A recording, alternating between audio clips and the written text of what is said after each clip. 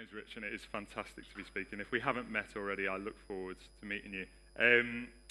So we're in this deeper and wider series, and each week we're taking a different biblical character, and we're looking at how in some way they follow God, embodied something of what it means to live for God in their time, and then we're learning what does that look like for our time? Like, what can we learn from that for today, for how we go about it in the same way? And today we're looking at courage, and we're looking at courage in the complexity of life, because life is complex, and we're going to do it through looking at the life of Esther. There are many ups and downs in Esther's journey of faith. She begins by being thrust into power. She actually ends up enjoying the power that she has quite a lot. She seems to blend in with her pagan society that surrounds her. She seems to even betray her true identity in the beginning, we're going to come to see. So she has like a bit of a rocky start. I don't know if you can relate to that in your faith journey. I certainly can. She has a rocky start, but when her big moment comes, she doesn't shy away. When her big moment comes, she steps up to the plate, even if it costs her personally. And I love this story. I'm so glad we're looking at it because I think, firstly, Esther's a bit like us. I see myself in her a lot. Like, sometimes my motives are mixed. You know, sometimes I'm torn between doing the right thing and I'm torn between what might feel easier in the moment. I don't know if you can relate to that. It's also a story for our time. It's a story for today. Esther's a believer in a foreign land, and because she's a believer in a foreign land, she is in the minority surrounded by the majority. She's in a minority in a majority culture that is not her own. It's written at a time when God's people are scattered and they're living in the Persian Empire under foreign occupation. The book of Esther is going to show us something, and this story is going to show us something of how to live for God in a culture that often rejects God, just like our own. It's a story for today. And also, it is a story about how God works through ordinary and everydayness of life. The ordinary and the everydayness of life. You know, God, this might sound really shocking to you, but God isn't mentioned at all in the book of Esther. You think, surely somewhere, I'm going to go back and look and prove Rich wrong. No, but you go and have a look later. I'd encourage you to read the whole thing, because we're only looking at a bit of it today. He isn't mentioned at all in all of the 10 chapters. There's no mention of prayer. There's no mention of any religious practices, actually. It's a pretty unique book. But although God's not mentioned, his divine fingerprints are all over this story. And actually, that's the point. The author, I think, goes out of his way to not mention God, because he wants you to see that even when it appears God is silent, even when it appears that he is absent, even when there are crazy things going on, there's some crazy things going on in this story, he's actually always working behind the scenes. He's always working behind the scenes to bring about his purposes in seemingly ordinary, everyday events, happenstances, coincidences. He's working and weaving things together. I guess what I want to ask, does it seem that God is quiet sometimes to you in your life? You ever have moments where you feel like, God, what are you up to? Even absent, what are you doing? The book of Esther shows us that even when there are crazy things going on, even when we can't see it, God is always working behind the scenes. So let me set the scene and introduce a couple of people to you. First, I'll set the scene. Where are we up to? Where does this story fit within the biblical story? So up until this point, God's people, they have been living in the land. We learned about that last week. Tom talked about how they were in the promised land. And God had drawn them out from Egypt and settled them in a place where they could dwell with him. How does God's people thank him for that? Not with much gratitude. They look to other nations' God constantly. They don't look to him, they look to the other nations. And God basically says, okay, like if you want to worship other gods, then you go do that. I will give you over to your desires. I will give you what you want. And he removes this kind of divine hedge of protection, and he lets other nations overtake them for a period of time. Not forever, for a period of time. He uses other nations as a tool to bring them back to their senses and to bring them back to himself. And that is where Esther's set. Like, that's the backstory. And then here we are. So this is 100 years after King Nebuchadnezzar has sacked Jerusalem. Okay? So a story we were looking at last week with Tom. This is 100 years later. And this is exactly where it is. Go to the next slide. So there's Jerusalem and there's Susa. And the whole of the red, that is the Persian Empire. The Persian Empire was huge. So let me introduce a couple of characters to you. Firstly, we are introduced to Mordecai and Esther. And these are two Jews. Can I have my Mordecai and my Esther, please?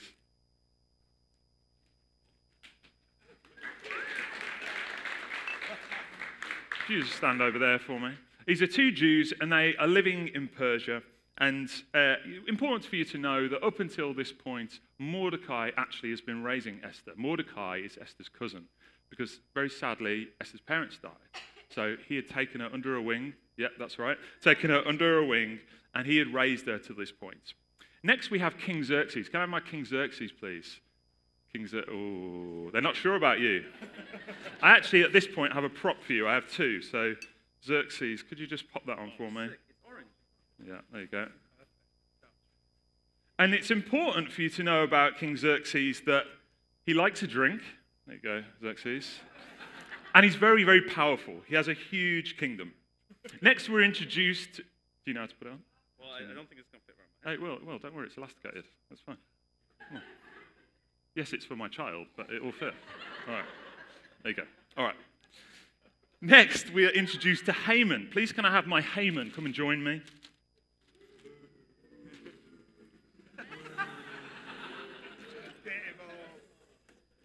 And Haman is actually the villain of the story. So here you go, Haman.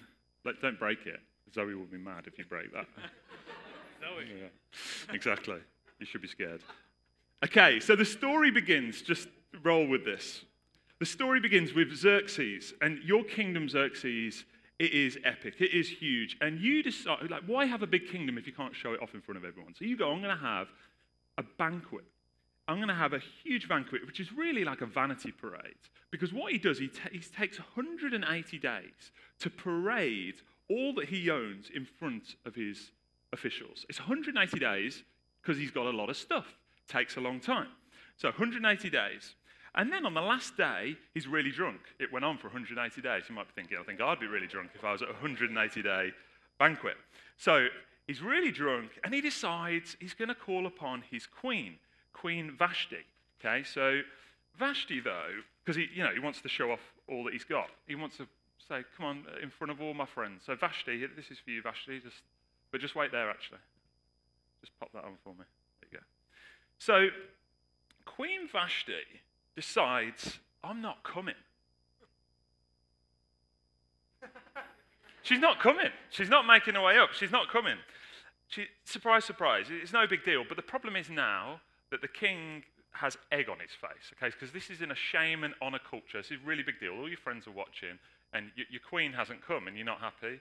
And yeah, exactly. So you can, Amy, you can take a seat now. Don't worry, you've had some integrity. And she decides, I'm not coming. So he's like, I need now a new queen. So Xerxes deposes Vashti. She's not happy with how he's made her look in front of all these people. And Esther suddenly steps in to the fray. And he basically says, I'm going to have a beauty pageant and a beauty parade. And whoever wins, there will be my queen. And Esther wins. Okay. So could we have the crown now? Come and give it to Esther. Here we go. Yeah. Yeah. And now, so Esther, I'm going to need you to go to Xerxes now. And Mordecai is devastated because Mordecai has been looking after Esther for all this time. He's been raising her, and now she's been taken. And we're not told how she feels about it, but I can't imagine she's particularly happy. And then Mordecai tells Esther, who tells the king, Mordecai overhears a plot to kill the king. Okay, this is a complex story. Okay, Mordecai overhears a plot to kill the king, and all of a sudden, he gets all the credit. So the king hears it, even though he's drunk. He plays along, and he hears it, and he gets the credit. So this is good news. You're now in the good books. Okay, then he demands everyone kneel down before him. This is Haman's demand. He says, I need everyone in the kingdom to kneel down before me. But Mordecai refuses, and we're not told why he refuses. Maybe because he realizes he's not meant to be worshipping other gods, maybe even, let alone human leaders. We don't really know why, we're not told. But Haman is just filled with rage. You're filled with rage, mate. Exactly. And the thing that we see in this is Haman is actually an Agagite. And he was a descendant of the Canaanites. And because he's a descendant of the Canaanites, there's this long-standing hostility. And because he's so furious, his anti-Semitism kind of seems to kick in. And he says, Mordecai, not just you, but all the Jews are going to pay for this. Because he finds out you're a Jew. All the Jews are going to pay for this. 15 million. And there's this plot to kill all the Jews, to annihilate them. Okay? This is a lot of people. And they celebrate their terrible decision by getting drunk again. Okay? So these two, drinking buddies, get drunk again. Terrible decision. All the people are bewildered. They're getting drunk. This is terrifying, tyrannical leadership on display. So now the only hope for the Jewish people is Mordecai and Esther. Mordecai gets a message to Esther, and he says, look, this is the time to reveal your true identity, to plead for your people. Up until this point, she'd kept it quiet. He doesn't know that she's a Jew. This is your moment. And now Esther sends a message back saying, listen, it's too costly. There's a law. I will be killed. If I approach and haven't been summoned, then it's not going to go well for me. But he reminds her of the fact that, this is your people, and actually you're not going to escape this either. And he says, who knows, but that you've come to your position for such a time as this. Esther responds, I will go to the king, even though it's against the law, and if I perish, I perish. The rest of the 5 chapters, we see Haman's ultimate downfall.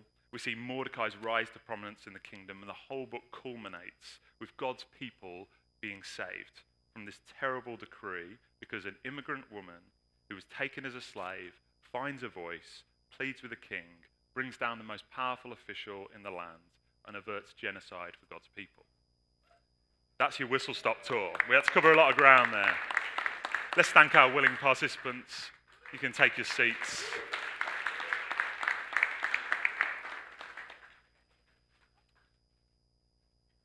Listen, what can we take from this story? Well, I want to firstly say Esther moves from blending in to speaking up. This story shows us the formative power our environments can have on us when you look at Esther's life. And I know Esther is often known just for her bravery and for her courage, but if you take a closer look at her story, it actually doesn't kind of begin that way. As I've said, she spends the first 4 chapters blending in. Seems to just go along with everything that's asked of her. Everything that was distinctive about her and her faith seems hidden. In chapter 2, verse 10, it says Esther had not revealed her national identity and family background. She assimilates with this new culture pretty quickly. She doesn't kick up a fuss. It's interesting, in my preparation, Esther kind of gets it from all sides because of her early beginning. So kind of the more feminist, progressive writers think that she's totally sold out because she basically becomes like the trophy wife. She just goes along with stuff because she becomes a blank page for the king to write whatever story he wants without objection. Unlike Vashti, who actually they all really love. Because like Vashti, she had some integrity. She says, I'm not coming to your parade. I'm not coming to your party. Esther silently obliges. And then she also gets it from the other side. So the more conservative commentators, they all say she forgets her religious identity. Like that's why they don't like her in the early parts of the story. She disregarded the Jewish dietary laws. She ate the king's food. So chapter 2, verse 9 says she pleased him, she won his favor, and immediately he provided for her with beauty treatments and special food. This is someone she's not yet married to. And you might think, well, who cares about dietary laws? Like, is that big a deal? But the bigger principle was trusting God's law and trusting that he knew what was best for her and trusting that and being a distinct people. And she wasn't. This is utterly different. It might draw your mind back to another story of people in exile. What did the young boys in the book of Daniel do? Well, the young boys in the book of Daniel immediately says, I'm not going to eat the king's food. And they refuse. They seem to make a stand on that. Next, she goes along, as I've said, with all these beauty treatments without objection, and she sleeps with and marries outside of the Jewish community. She breaks the marriage laws. She's yet to make a stand. Was she comfortable with all of this new life? Like, was she a forced or was she just a willing participant? Was she hating every minute of it secretly? Was she loving every minute of her new life? We're actually not told, and the writer doesn't tell us, and we just don't really know. But I think whatever you make of her early choices, compromised or just in a tough position with like little choice, the wider point I see here is that God is able to work his purposes in and through the complicated messiness of life, all of our messiest situations. I just want to say, if you ever feel like you've blown it with God, you ever feel like because of your track record, like he must just be done with you because of things you've done, things that have been done to you, situations, scenarios that you found yourself in. He's probably moved on, right? He's probably going to use someone else. Like, that's it. He's moved on. Not the God of the Bible. We see it time and time again. He's always ready to use those who make themselves available. He's not done with you. He's not done with you. Other people may write you off, but he will not. He's not done with you, and he's not done with Esther, as we're about to see.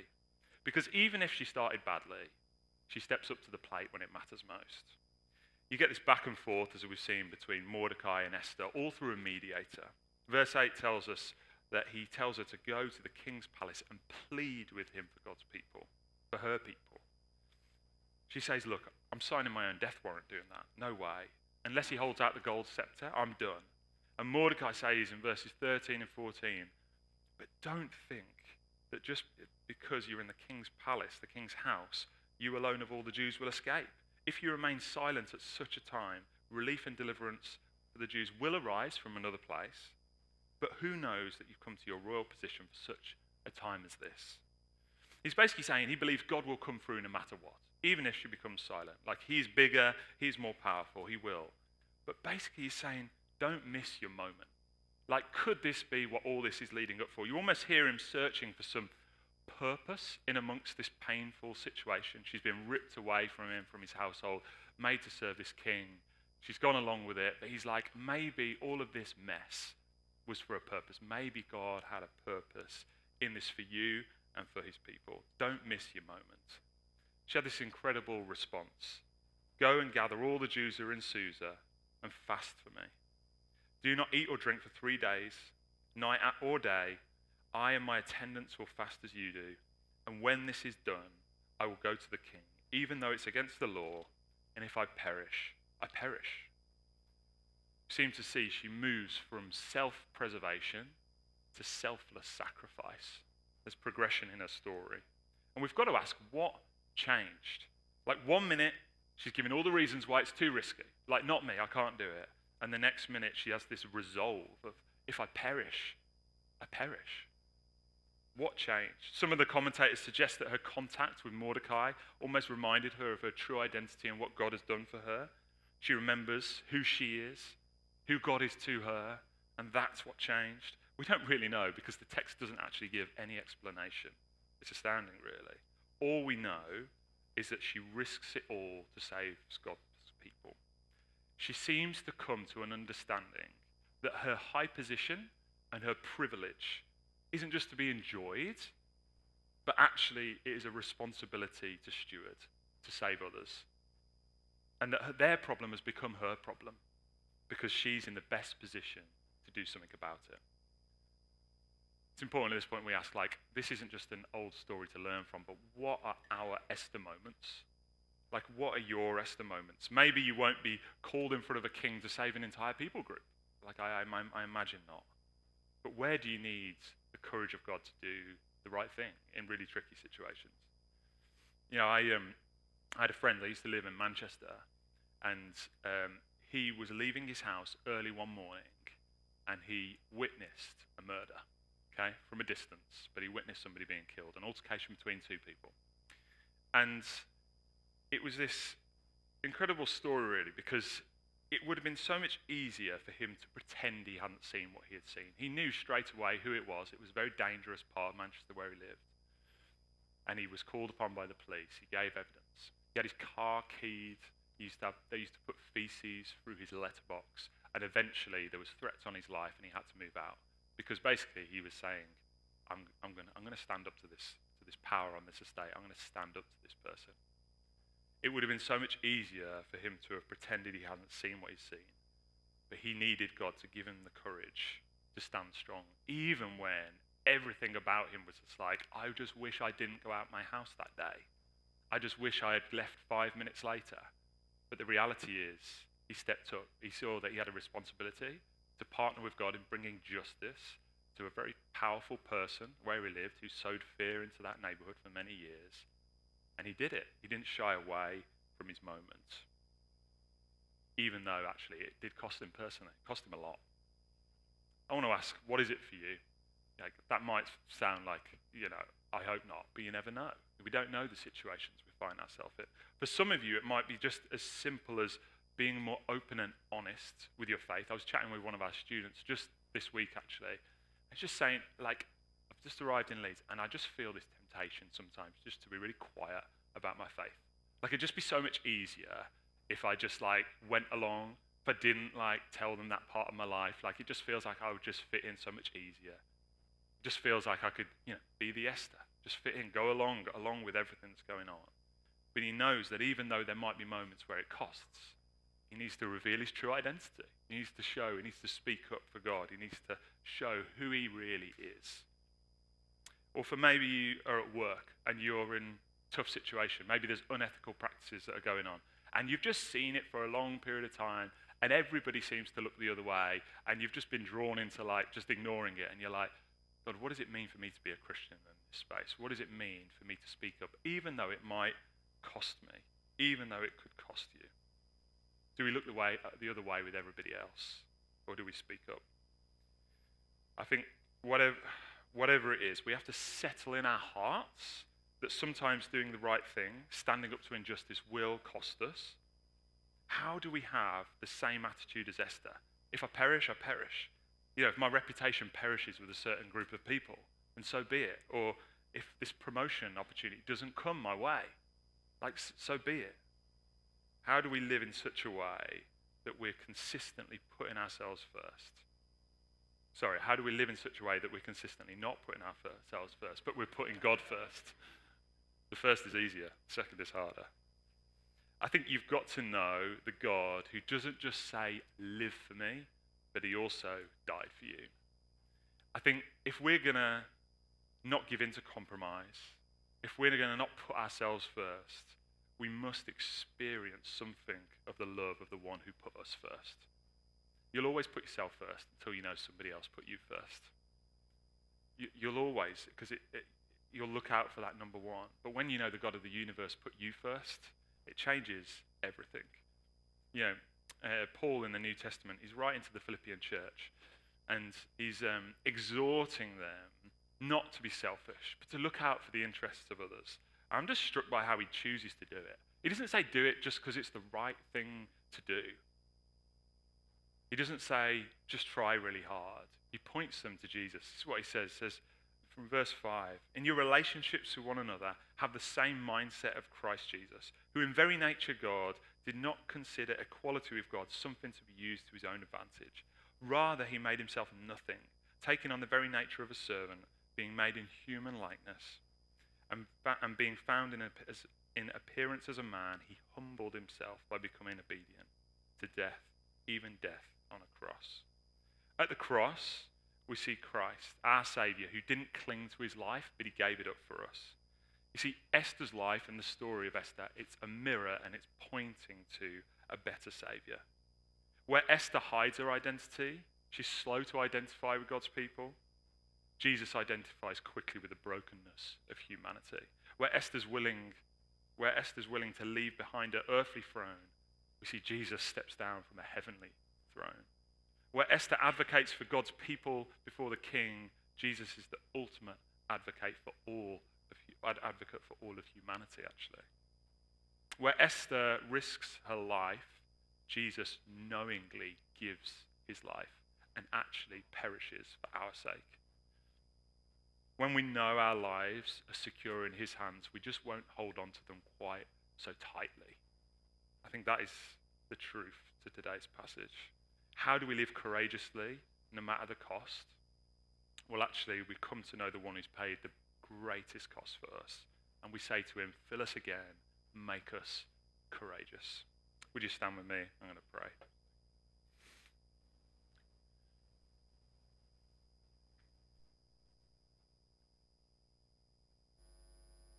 Father God, I thank you that you don't call us to a life that you haven't already lived perfectly. And Lord, I just pray now that in the security of your love, in the security of your sacrifice, we would find the courage to put you first, no matter what it might cost us.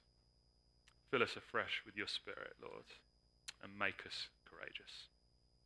For your name's sake.